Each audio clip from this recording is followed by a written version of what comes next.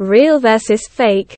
Minu was a sweet, lovable and beautiful girl, aged 6 years. She was an adorable kid as she always obeyed her elders. Minu's parents loved her for her amazing behavior. One day, Minu's mother took her for grocery shopping.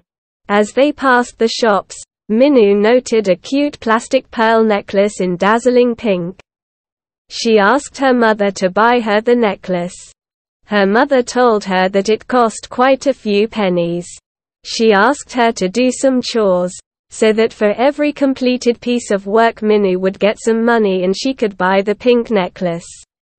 Minu prepared a to-do list and assisted her mom with all the chores. Her mom was very happy, and she paid enough money to buy the pink necklace. Minu happily purchased the necklace and wore it just everywhere, every time, except while taking bath.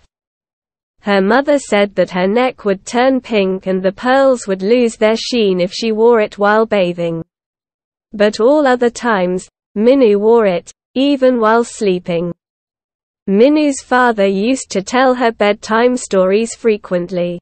One night, after completing a story, her dad asked how much she loved him. Minu replied, "You know how much I love you."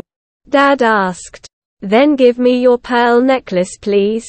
Minu replied, "Please Daddy, I love you so much but please don't ask for these pearls. I will give you the pink Barbie which you bought me a month ago." Dad replied, "Fine, sweetheart." After a few days, the conversation was repeated between Minu and her dad. Again, Minu refused to give her pearl necklace and instead asked her dad to take her pet. Dad kissed her and left with smile. This was repeated several times.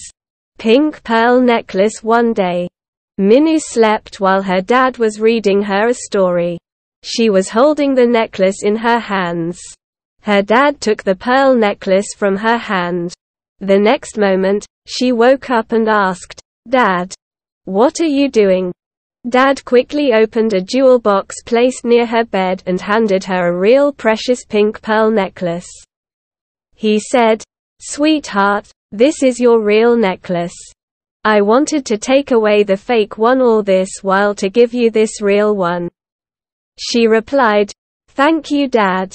Minu immediately gave up her fake necklace for the real one.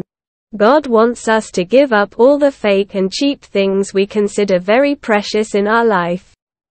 It can be habits, hatreds, harming relationships, activities, negative thoughts, etc. He will provide us with genuine things if we give up the fake.